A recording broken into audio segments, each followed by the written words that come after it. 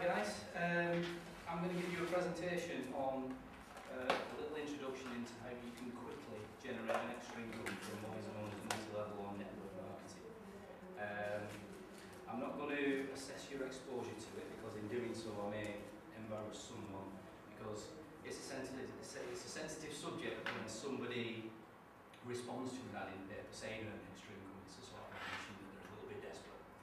And a lot of people don't want to get involved in it because they might think it's a scam, they might think all sorts of things about it, because in network marketing we tend to use blind advertising particularly for that reason. So we don't say what it is, but because we don't say what it is, because we know that people have preconceived ideas about what they think is the earning potential, we go blind, and then because we go blind it generates more scepticism. So I don't want to put anybody in a position of discomfort by sort of assessing what you know about the subject. So I'm just going to go straight into it. And the aim is to give you an overview of how one particular company uses the business model of network marketing to generate income for thousands of people, and give you a little bit of self-belief that it's something that you ever want to get involved in. Sometime in the future you can just dive into it. So for example, Kleeneze is 90 years old next year. So as far as pedigree and integrity is concerned, it's absolutely not an issue and it is not a scam. More than 50% of the ads that you see in the classified ad of the newspaper might be Kleeneze distributors, but we're all independent distributors. Nobody works directly for Kleeneze, so everybody's self-employed, taking responsibility for the progress of their own business. So you know now if you see these ads, they're likely to be Kleeneze. It could be Avon or Betterware, but they're usually a multi-level marketing company of some type. So the Americans call it multi-level marketing. In UK we call it network marketing. Networking is probably a more logical name for it, because what we do is we create a network. The business has two levels at which it can generate an income. And the first is retail. In any business of any type, the only way you can generate an income is to move a product or add a value in some way. So we would encourage anybody, even with a future millionaire, to learn and understand the retail side of the business. And then there's the sponsoring side of the business, or recruitment side of the business, in which we either bump into people by accident who may benefit from what we're already doing, or we actively go looking for people who might want an opportunity along these lines. And then the third simple step of what we do is we teach that on. We do the opposite of what modern academia insists upon, which is we copy. We promote copying. Plagiarism is the way to succeed in this business. We always say don't reinvent the wheel. Kleeneze has been around for nearly 90 years. It's been a network marketing company since the early 70s, and there's a system there. And the people who implement the system completely have massive success. People who dip the toe in the water make a few quid. The people who, for whatever reason, don't commit fully, fail. And they're the ones who give Kleeneze a bad name, not the ones who make a success out of it. But unfortunately, they're the ones who usually get PR by word of mouth. So people go, oh, I know such and such a little body who got involved in network marketing and it's a scam, we can't make any money at it. Well, you can. So, that's the goal, is to work around these three simple principles, and to give you, at the end of the session, some sort of self-belief and some sort of knowledge about the industry that you can help break down those barriers that it's not a scam, and if you bump into somebody, that's the third-party approach that we use. Do you know anybody who's stuck? Because if I walk up to a stranger in the street and I say, do you need an extra income? And say, am I scruffy? Do I look like I need an extra income? They might be insulted. Whereas if everybody in the room knows a little bit more about how network marketing works and they have a friend in trouble, they might want to recommend it. So that's one of the objectives, that you know enough about the business to be able to say, yeah, I know a little bit, I know it works, if it's for you, get involved. So, retail. One of the first things we do is we put a catalogue in front of the customer. Now, there's lots of ways of doing this. primarily I was taught to what we call banking drop catalog through every letterbox in the street. Simple exercise that means you need absolutely no skills. You can just put a catalogue through a letterbox, and then 2 days later, then you can worry about going asking for it back. But even then, you're just asking for it back. You're not a salesman. You're not asking them if they want double glazing. You just say, can I have my catalogue back? And miraculously, 5 to 10% of people place orders. Okay, so we've got a little exercise for you. If you'd all like to come forward and take one of each of the 5 items on the desk.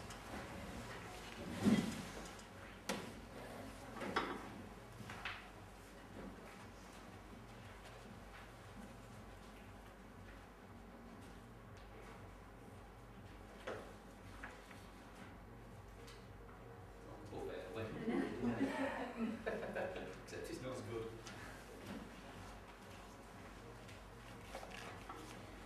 I'm just being lazy here. I could have handed it out, I suppose.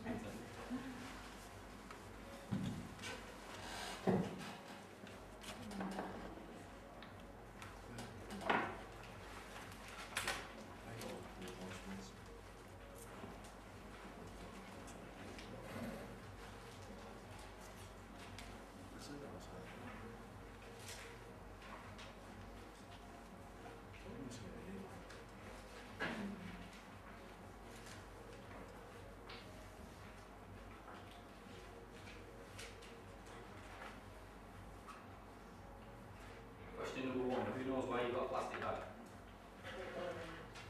Pardon? Put it all in so you can post it with your letterboxes. Okay, another good reason why it's a plastic bag?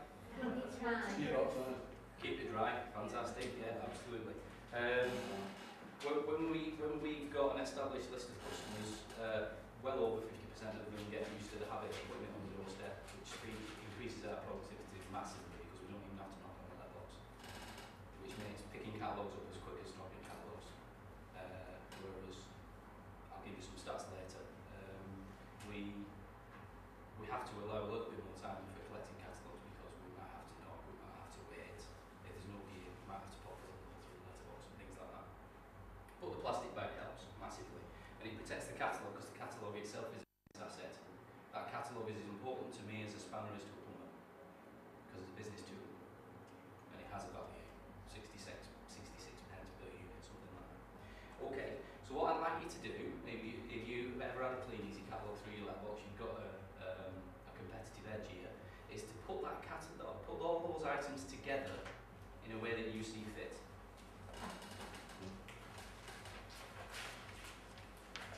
Just any items. Just put all the 5 items together in a way that you might be inspired to think is the best way to put them together.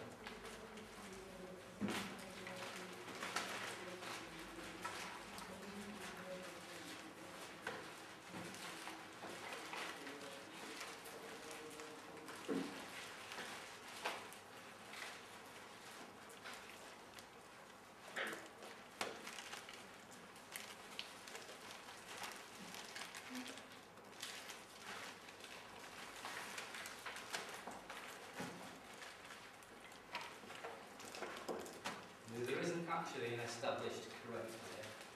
However, with a massive amount of experience within the Kleeneze network, there is better ways and worse ways to do this, and there's lots of reasons behind what we do, why we do what we do.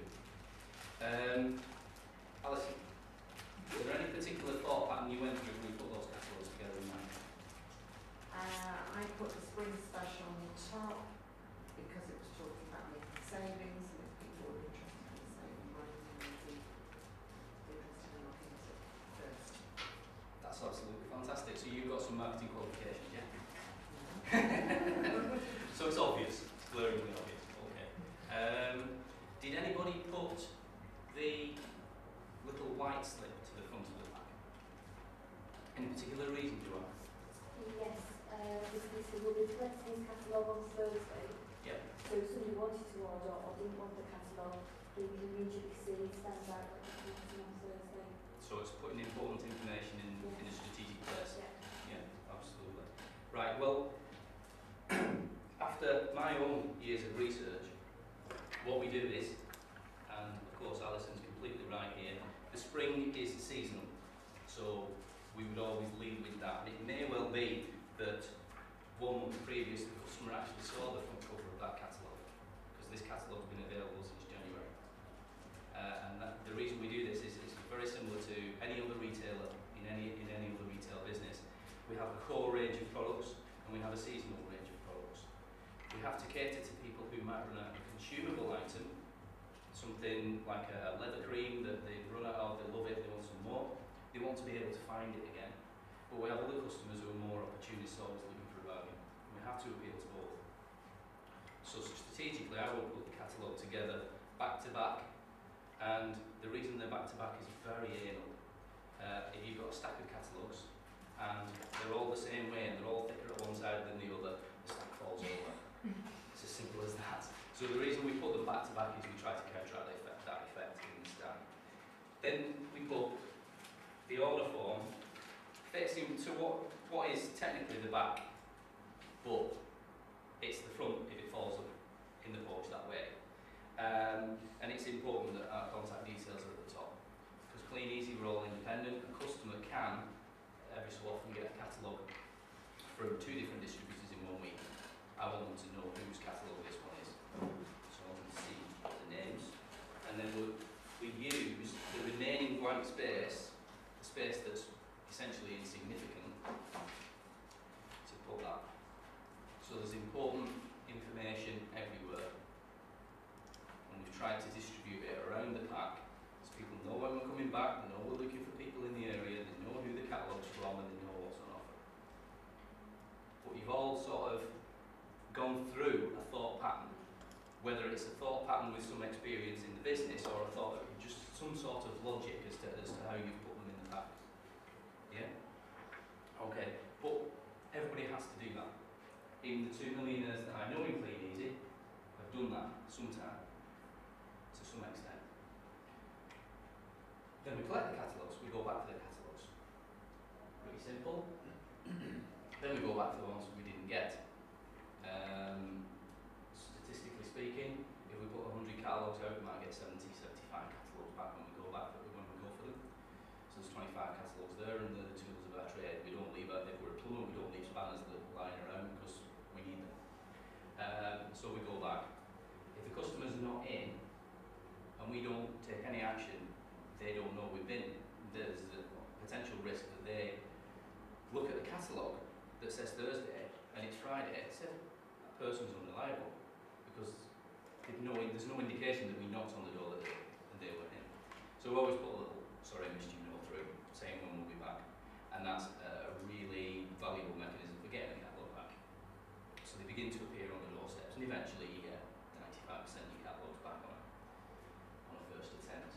And then we order the bulk items. So we've got several customers' orders, we've got a pile building up.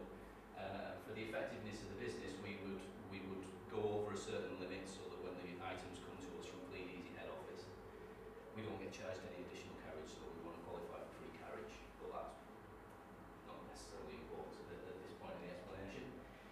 And then we take those goods out to the customers. That's essentially what Kleeneze distributors are getting paid for. Finding orders, delivering orders.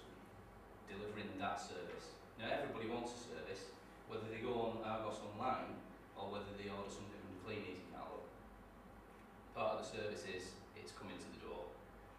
There's alternative methods of payment, and that's what they want. So the Kleeneze distributor, that's how they're deriving their income. Their income is simply the difference between the wholesale value and the retail value. However, there is a bonus structure that can increase Kleeneze distributor's income. And then you just repeat it. You just repeat it over and over and over again. And some people can't hack that monotony, and I'm one of them. So what I do is very much a roller coaster. I do some things when I want to do them, I do other things when I don't want to do them, but that's the advantage of having your own business. It's flexible enough to do as much as you want or as little as you want. So, we've done that. Sorry. So we need to keep records, because what we're doing when we randomly put a catalogue through somebody's letterbox is we're getting involved in market research. So we put a catalogue through somebody's letterbox. day one, or week one, or month one, and we go to street whatever, and we go to house 2, 4, 6, 8, 10. It's amazing how many people don't know why that system occurs. Does anybody know why we have odds on one side and evens on the other side? Give the postman exercise. No, it's because some way back when the post office and somebody else decided that if a street's part built and there is a street ends at a field, for example, and that street's further developed, if the house numbers went 1, 2, 3, 4, 5 and then back up the street, then the numbers wouldn't line up. But as long as you always have odds and evens, you can extend the length of the street but still have a logical number and sequence. So the only times you ever see sequential numbering on houses, you've probably never even thought of this, is when you get a small new cul-de-sac that's completely landlocked and they could never build any more houses on it, and the houses literally might go 1, 2, 3, 4, 5, 6, 7, 8. Apart from that, it's usually odds one side, evens the other. Just interesting little facts, or boring little facts, whichever way you see it. But you put a catalogue through a letterbox, there are 4 things that can happen when you go back for it. Rebecca, can you tell me what? Thrown it away. They've thrown it away. That's the 5th. Oh. That's okay. Yeah. That's the least desirable. Okay. Well, can you give me one? So you get it back? You get it With back an order. with an order. Can anybody think of anything else? Get it returned without an order. You get it returned without an order. I'm going to call that a yes, no. I'll tell you why in a second. And anybody else? Well, there's another one, you get it back, it's not been looked at. And there's another one, you don't get it back on the 1st attempt, but you might get it back later. And to give ourselves the best chance of finding our customers and eliminating our time wasters and finding where we want to go again next month, next year, we need a little system. It's a very, very simple system. We put a little bit in the box to say we put a catalogue through the letterbox. And we do that rather than leaving it blank. Because if for any reason there's a for sale board and there's absolutely no furniture in the house, we're not going to waste the catalogue, so we wouldn't want to be there. Right? So we get a catalogue back. If it's not looked at, that's like a customer never went in the shop. The customer never went in the shop, how they're going to find something they want to buy. They're never going to find something they want to buy, how they're going to become a customer. So it's important to know. It's not necessarily negative, but it's important to know. So if I get a catalogue back from a customer, I'll cross out the B and I'll put a minus sign indicating negative result. Okay? If I get the catalogue back that's been looked at, that's what you said, isn't it? What I'm calling a yes, they looked but no, they didn't buy. I'll put a cross for a whoop up. That. If we get an order, I'll put a circle around the B. That makes it jump out of your records, that person's become a customer. They might be an opportunity to never buy again, but it might turn out to be a long-term customer. And then the ones that didn't get the catalogue back, well, the easiest way to remembering where you didn't get the catalogue back is to not mark the B. That just shows that that house has still got a catalogue. But what you can do is you can use all sorts of systems for developing the knowledge of who might be a time waster or a catalogue bidder or whatever. So you've got these 4 outcomes. The reason you do this is because these records over time evolve and they teach you something, they tell you something. Not every this business retail isn't for everybody, but essentially Tesco are doing this all the time. That's why you have a club card. Who thinks the Tesco club card is just because Tesco's nice, they want to give you rewards? Tesco club card is a customer profiling mechanism. It gives them the opportunity to sell you something you don't already buy because they want to get rid of it, or sell you more of what you do buy because they know you're going to come and have it. And this is what we're doing. We're profiling households. Absolute strangers, we're finding things out about them without even interviewing them. Because the problem with asking strangers questions is they don't tell you the truth anyway. If you ask somebody why they didn't buy, they'll come up with all sorts of excuses. So many times they give you catalogue back, say I'll buy something next month, if they don't. And it's because they'd rather tell you what they think you want to hear rather than the truth, so that you can get on with what you're doing. Okay, so we've done a little bit about record keeping, and I'm going to give you a little task to do. Okay, it's not massive, okay, but assume you've got 50 catalogues. Assume you've got 2 hours a day available to earn an extra income. If you're desperate, you're already working full time, but you're in some trouble, you need an extra 50 quid a week, that'll make a massive difference to your income profile, and you would be prepared to go out for 2 hours every evening rather than watching the telly. So you've got 50 catalogues, 2 hours, it takes about 1 minute, no, it takes about 1 hour to drop 100 catalogues, and it takes about 1.5 hours to collect 100 catalogues.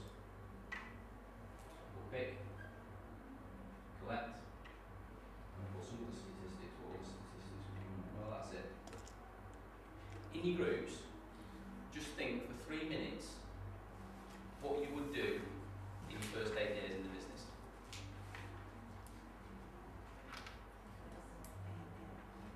Eight hours on 8 days. 8 days.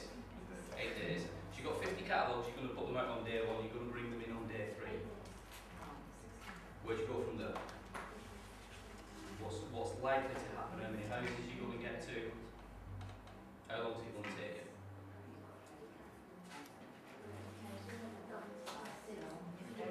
Has everybody got enough bits of paper and pen to be able to do this in groups?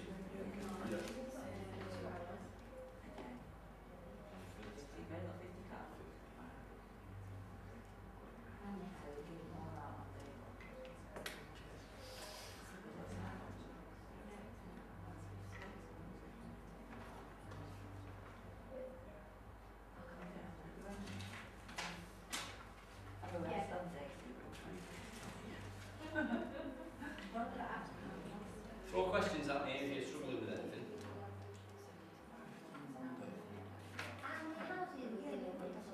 Spend as many as you like, but your constraint is you possess 50 catalogues.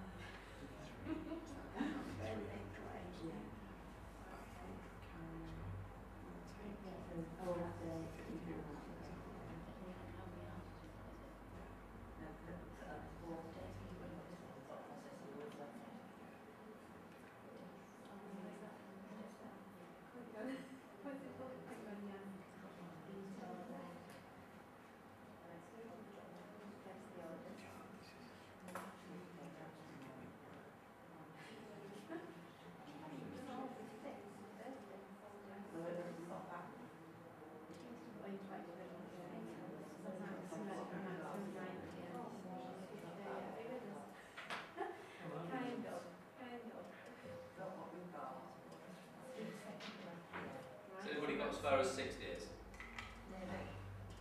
Pardon?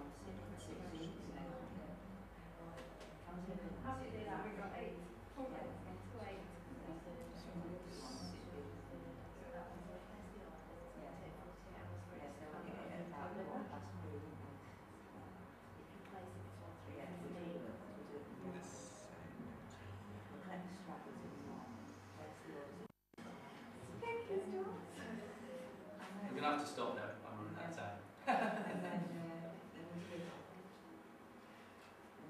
Is anybody up to 4 days? think so. Christine, you're right. How many days are you up to? I'm totally lost, I'm sorry. That's okay. Maybe I'm assuming. Mathematicians will be still. Yeah.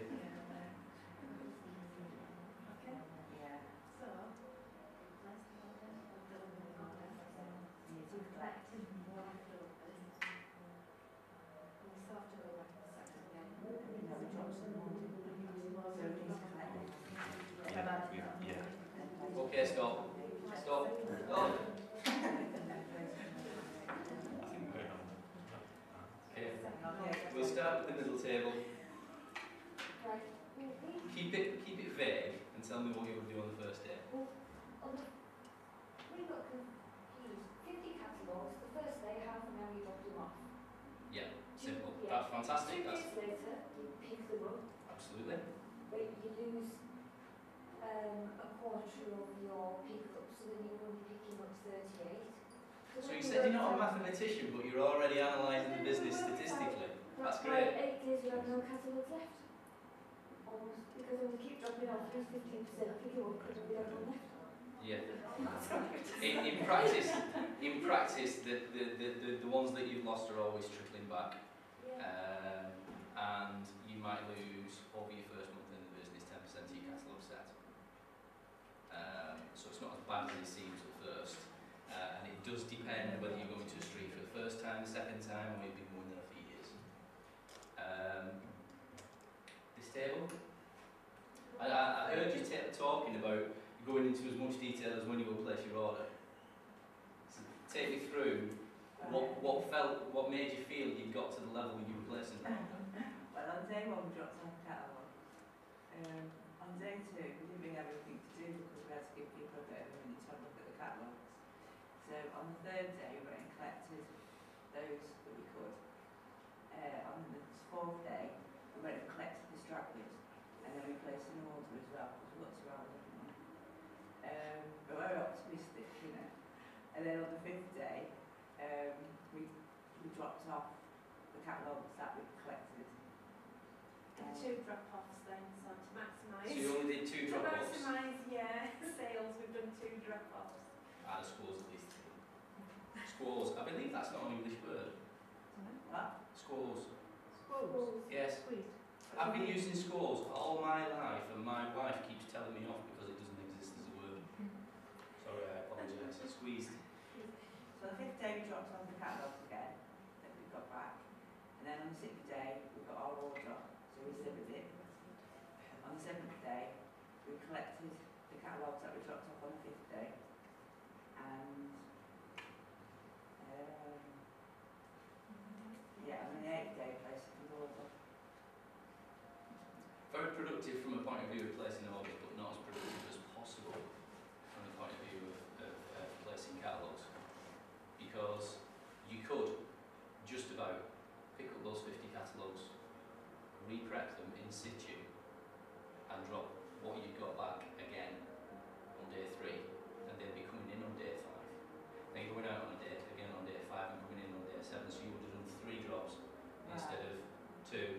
You'd have been 50% more productive. Yeah, we've got 3 drops. We've got a new drop on the 7th day though.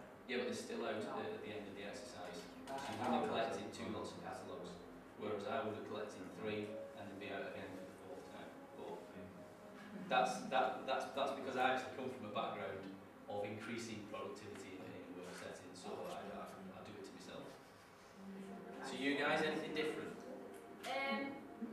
We kind of, in an ideal world, we didn't really think about percentages of what we're coming back, but we did 7 days. We did day 1 drop 50 in half an hour, day 2 drop 50 in half an hour, day 3 drop 50 in half an hour and pick up the 50. Did you drop 50 catalogues on day 2 when your 50 catalogues that you put out day 1 was still in people's houses?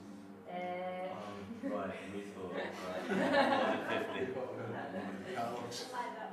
What you're actually touching on there is another aspect of business. If you're a self-employed plumber, the only way you can fix 2 sinks at once is to bring in another plumber with another spanner. Yeah. Yeah. So the comparison is, if you want to drop 50 catalogues every day, you need to possess more than 50 catalogues. That's where we'll go with Yeah. that one. You want it to be as productive as possible, but that's a business investment, and that's a decision for the individual. But I like it. That's good. Go at it. Hammer and tongs. Yeah. Right. So I'm going to give you a little bit of enlightenment on the power of retail growth when you're working for yourself. This can't happen in a conventional job, because the biggest problem with a conventional job is you do 40 hours, you can only do 40 hours work. There are teachings based on the fact that if you want to be valued more and you want to be paid more, then you have to become more valuable. So the only way you can get paid more money for a 40-hour week is by getting promoted, essentially, by bettering yourself. However, in this type of business and lots of other businesses, you have the potential to take advantage of what's called the compound effect. You get to reap the rewards this month of what you did last month, as well as what you do this month. So if you've already found a customer, you've got one customer plus the one you find today, two customers. So we're looking at the compound effect. There's a lot of numbers here. Please, if you don't like numbers, just look at the final number on each line. Based on blanket drop statistics, if you put out 1,200 catalogues in your first 4 weeks, that's a Kleeneze month, your first 4 weeks in the business. Based on blanket drop statistics of 50 pence return per catalogue on random blanket dropping, you get £600 worth of orders. That's worth £125 worth of income. That could make a significant difference to somebody for an extra £30 a week, just for a couple of hours over the course of a week. However, the compound effect says, in the second month, this first drop, you've already begun to eliminate people who've thrown your catalogue away, wasted your time in one way or another, or not looked at your catalogue. So it only takes the same 800 catalogues. So you say, well, I'm prepared to do the same amount of work. What will I do? I'll put 400 catalogues out to a second drop in another street, another town, whatever. And this 800, whoops,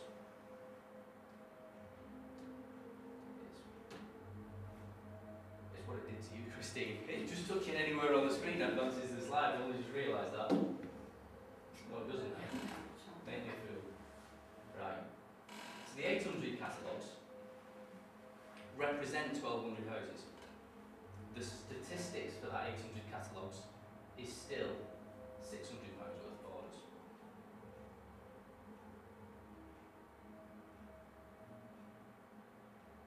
I might have done some maths wrong here. I apologise. I've given this presentation so many times before, but I've cut and pasted some of the stats, and I might have made a mistake. Anyway, the compound effect essentially says, as you bank the customers and you carry on doing activity to find new customers, you compound and you grow your list of customers. And the numbers down the end are right. I've tested them. I've tested them in the field, so to speak. And the point I'm trying to make is, the potential income of the business for exactly the same amount of effort. So in each of these examples, you've been to 1,200 houses in 4 weeks, but your returns have increased by a factor of 3 over your first 5 months in the business. Now, who, given the choice, would say, I can do a third of the work for the same amount of money, I'm going to go part-time now? Or who, given the choice, would take 3 times the amount of money for the same amount of effort? Nobody's actually biting. But I know which I do. In any business where you build up a momentum like this by building up a customer list, you have the luxury of spending a certain amount of your time focusing on your established customer base and then doing what you want with the rest of the time. Whether you grow the retail or you grow the next part of the business is entirely up to you. So, the next part of the presentation is the second part of what we do, which is sponsor. Essentially, we offer the opportunity that we're already familiar with to people who we feel might benefit said earlier, whether we do that by actually actively advertising or passively bumping into people who need the opportunity, they join the business. Ultimately, they join the business. And what you're doing is you're growing your family because it's network marketing. Anybody who joins this business as a result of your interaction contributes to your future income, and I'll show you how. If you just introduce one person a month, your family changes a little bit. You've got one extra person, and they're connected to you, and you're connected to Kleeneze or your upline who introduce you to the business. So this is just an indication of the non-compound effect. This is what we call power of zero. It still has a positive benefit in the fact that all of these people contribute to your income depending on their level of activity, and their level of activity is based on the motivation that you give them as their upline and the information about the business that you give them as your upline. So it's all constantly your responsibility in the network marketing business to take the state of the art from above and the success from above, transfer it downwards, and that success increases your income. However, there's another model. It says if you teach people quick enough and people get to grips with how this system works quick enough, you introduce one person the first month, and both of you introduce another person the second month, and all four of you introduce another person the third month, and all 8 of you introduce another person. And as you can see, the biggest difference is we had 5 people, now we've got 16 over the same period of time. So we're taking into account the compounding.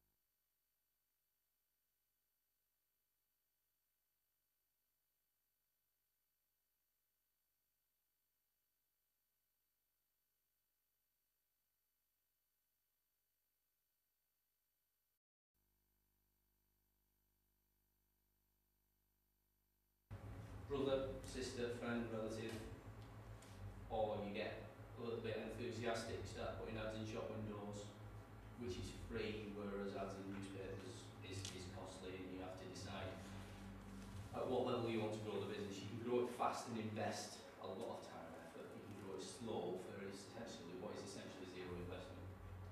So 2 people join the business, but they wouldn't have been in the business if it wasn't for you. So these people are linked to you. And this little team is your network, your family, and it has a turnover of £1,800, not 600. And what Kleeneze say is, well, you've got your 125, Liz has got her 125 for whatever she joined the business for, Bill's got his 125, but your team generates a bonus of £150. So you're getting paid for the same 4-week period. You're not retail anymore. Well, you've got £275. You've doubled your income because you're getting involved in the networking side of the business, the sponsoring side of the business. And how this gets really exciting is once you're accomplished, we would encourage people to find approximately £1,000 worth of wallets every 4 weeks. Because it's teachable, it's sustainable, and it's something that people can still do in the full time in the business. People who are ongoing and saying, well, I'm learning about this business, I'm getting involved in the sponsoring side, I'm not bidding my full-time job yet. One of the highest earners in Kleeneze was earning £80,000 a year from his Kleeneze business before he quit his job in teaching. So he was earning £80,000 part-time and a teaching salary full-time. Those are the most powerful stories in Kleeneze, when you can earn more in your spare time than you earn in your full-time. And you have found other people, and you've shown them essentially what you do. You've shown them to put a catalogue through a level, you've shown them to place an order, deliver the goods to the customer, and just repeat the exercise. Simple as that. For whatever reason, this person isn't doing £1,000. But because they're doing spare time, but they understood the concept straight away, they've already introduced 202 other people. So each of these, what we might call legs or family members, are turning over £1,000. And none of them would be involved in the business if it wasn't for your enthusiasm, teaching, and encouragement. So your team turnover is £11,000. You're only having to go out and find £1,000 worth of sales, but your business turnover is £11,000. It's like having a newsagent shop and being on the golf course while you've got a manager room. You're earning money, doing nothing. So the money that's coming from this is purely motivated by each of these individuals' desire to earn their extra income for what they want it for. People join Kleeneze to save up for a wedding, people join Kleeneze to pay off student debt, people join Kleeneze for all sorts of reasons, and their motivation is their problem. It's not our problem, and the financial relationship with Kleeneze is a direct one. So our only thing to do as a sponsor in this business is to find people and show them what we do. Simple as that, no financial risk.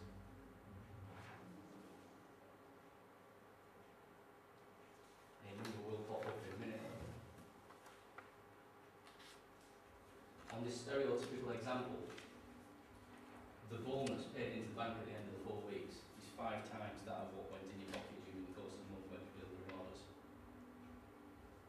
You're getting close to what some people would consider a full-time income of a part-time business just at this stage. £1,260 for 4 weeks is a nice supplement to something else you might already be doing, or part of an income portfolio if everything you do is part-time, you don't have the stereotypical full-time job.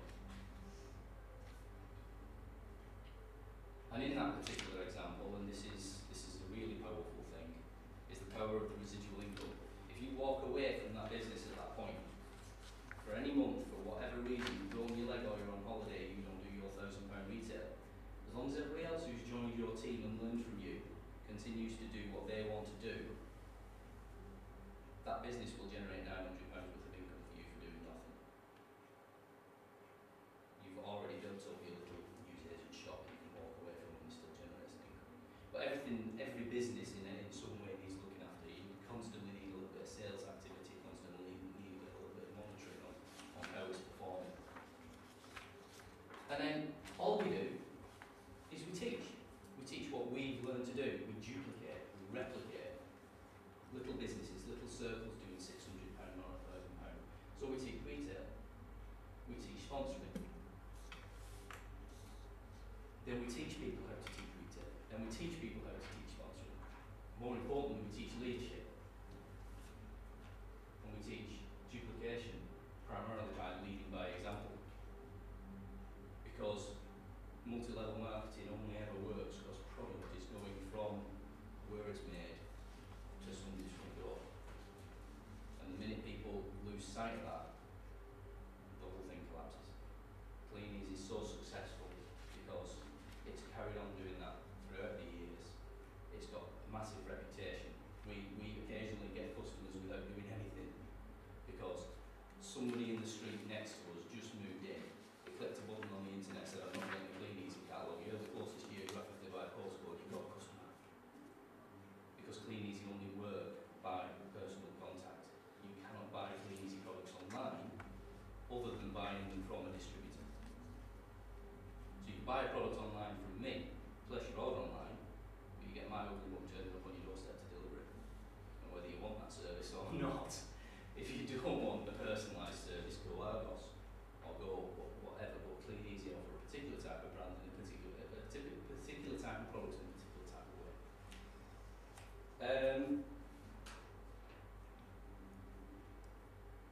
What, if anything, has anybody picked up as a key difference between this sort of business model and any other business model? Give me a difference.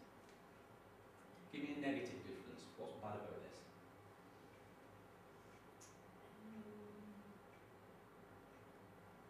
There seems to be a reliance to the other people that you've told, Mm-hmm. and that's a statistic, and I kind of wouldn't, I don't know what it means.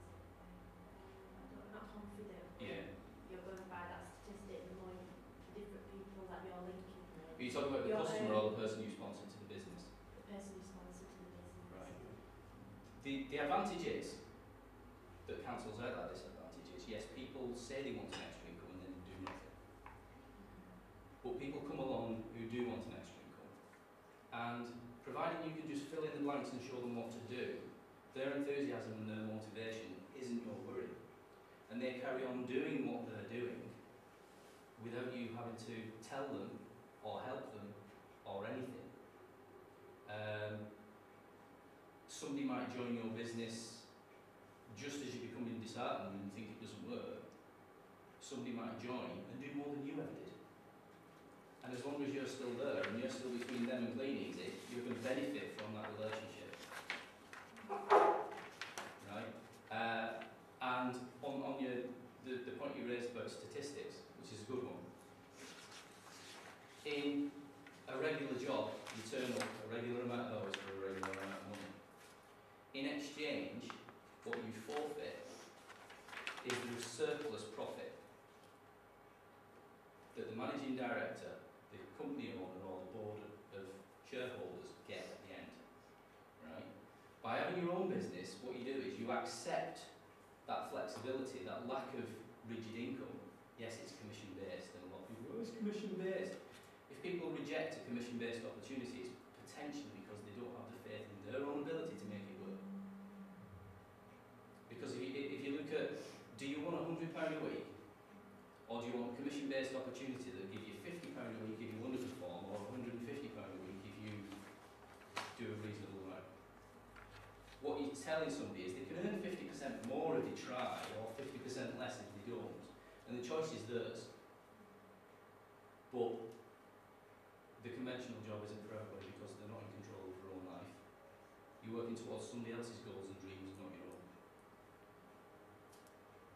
Anybody else see the more positive side that I'm trying to get over? I think the head of Kleeneze must be very committed. That's where you're actually wrong. Because he's a managing director reporting directly to a company and he gets a salary. Only the network commission based. Corporate Kleeneze are salaried. So they're just running a business, providing a product. So Jamie Stewart's there in Blackburn, making sure that that ticks. And that warehouse is bringing the product in, generating a catalogue on a repeat basis, updating the catalogue, making sure that bad selling products are discontinued and replaced with something better, and poor quality products are replaced with something better. That's his job. To get those products out of that warehouse and into somebody's house is the job of the network.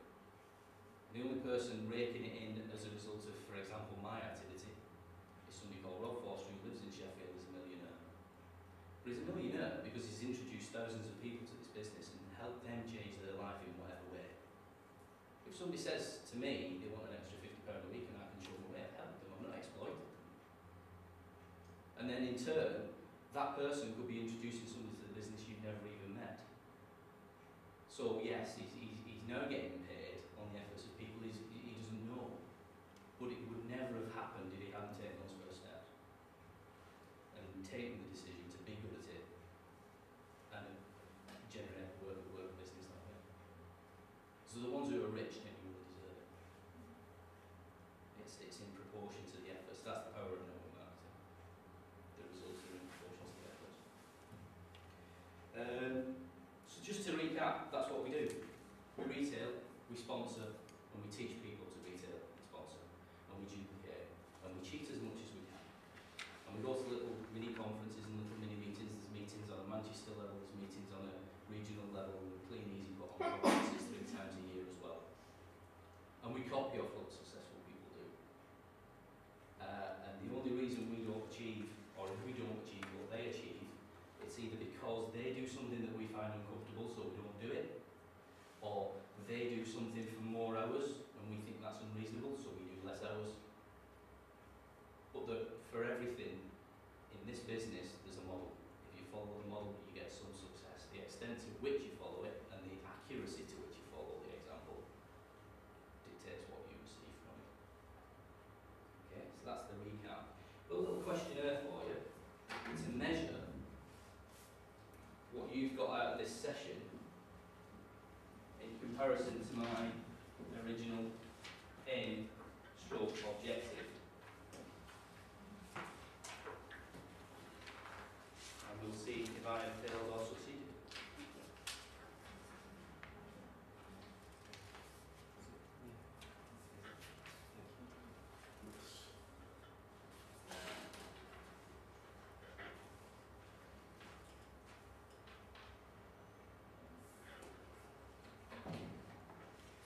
Unlike Christine, I would like these back, but you don't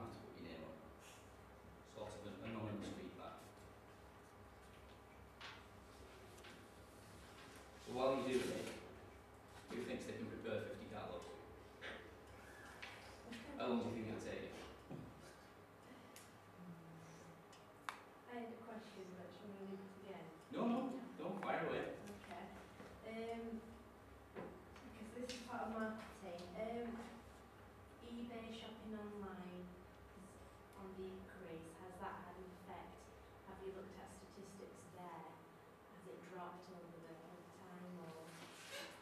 No, because what we do is we stick with state of the art, and this again is Kleeneze head office's job, because to keep their brand out there, they're responsible for stuff like nationwide TV advertising. They're responsible for massive internet infrastructure. So what we've gone through over the last year and a half, for example, is having an online shop in our name, for example, mykleeneze.com/trainer, where people could specifically look at a catalogue and select something, then make contact and order that product online. So that's pitching us against ours online, for example. And then they've gone the next step, where you can actually click through, select the goods, and the infrastructure actually passes the information to either your local distributor if you haven't selected, or if you enter a code or a name, that order's automatically attributed to a particular distributor. So the goods are delivered to the door in the conventional Kleeneze way, but you've had the luxury of ordering online just as you would with eBay. So we've gone for the best possible compromise between the e-commerce model and the original Kleeneze personal touch model.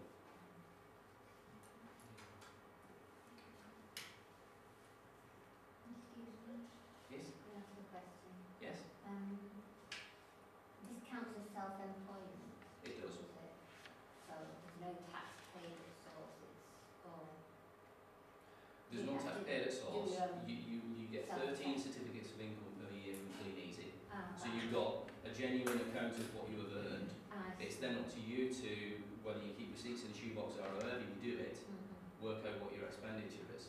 Now, a lot of Avon ladies, not to rubbish Avon, but there are 100 times as many Avon ladies as Kleeneze distributors, and Avon does less business in the UK than Kleeneze does. And that's because Kleeneze's business model is more powerful from an income generating point of view. But how many Avon ladies do you know that actually declare their income to the tax man? They don't. Traditionally, they don't. If you have a legal obligation, this is your legal obligation. If you enter into a self-employed venture, you've got to report that to the tax office within 3 months. And if it's low enough income, you're employed from, you're exempt from national insurance, but you have to fill in a tax return. But the tax return is easy, it's just 2 numbers. What did you earn, what did you spend?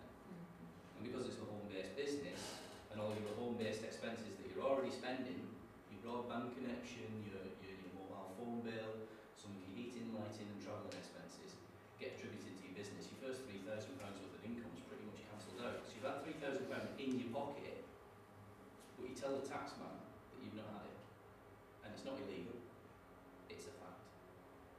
And then you get another 6,000, 8,000 allowance on top of that. So you need to be earning more than £11,000 from a Kleeneze business per annum before you even thought about paying tax. So we actually, it's very valuable to people in making a transition from maybe benefits to employment. Whereas if you got a job and you thought it might not suit me, what do I do after the first week? I've got to reapply for benefits. You could start off a Kleeneze business while you're on benefits, and only come off benefits when you're satisfied the Kleeneze business is going in the right direction. Only declare it when you know it's going in the right direction. So, who's comfortable that they could keep records to a sufficient extent to begin to learn something from them? Yeah? We're just using the positive, the feedback that we're getting. Did the catalogue go missing? Did the person look at the catalogue? It's just common sense information that you use to dictate your future actions. It's almost like Cole's learning cycle, in that you're reviewing and modifying your behaviour to reflect what you're learning. Okay, that's it for